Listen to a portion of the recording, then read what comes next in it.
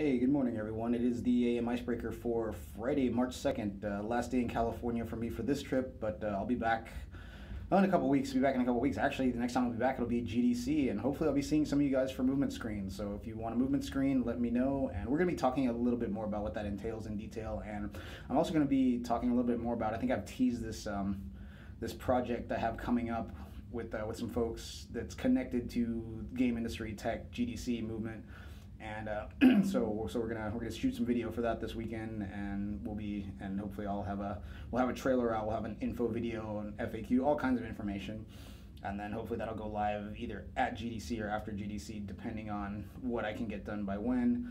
So stay tuned for that, and like I said, let me know what's up. I still have time to get questions in for Sunday. Like I said, we're gonna circle back around and talk about fasting since I didn't do it last week. And so if you have questions about dry fasting, intermittent fasting, whatever, let me know.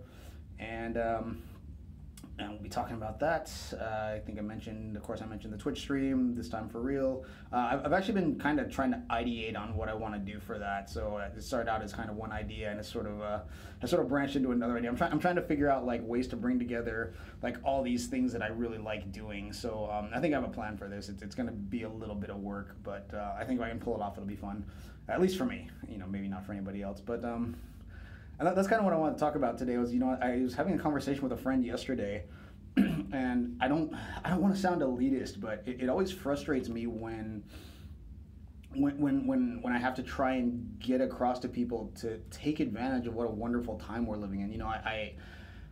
I've said this a million times. I'm going to rehash it because I think it's worth saying. But I think it can be best be described by if I were to make this a meme, it'd be one panel would have a like a nagging mother or a nagging parent saying you're never going to make money playing those video games, and then the next panel would be like a picture of PewDiePie, and it'd be something like literally makes more money than most people playing video games.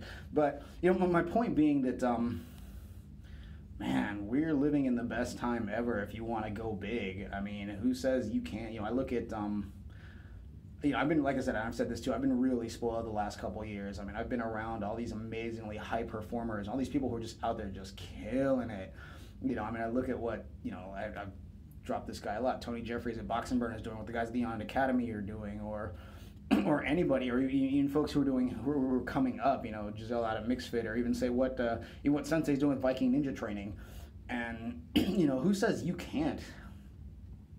I mean, who says you can't be? Why not you? Who says you can't have a 1 million subscriber YouTube channel or a 1 million listener podcast? Who says you can't? You can't have one of the biggest gyms in the world? Who says you can't have one of the biggest training? Whatever it is you want to do. Who says you can't be the biggest and the best? Who says, who says you have to just kind of sit in your corner and stay in your lane, stay in your city, whatever.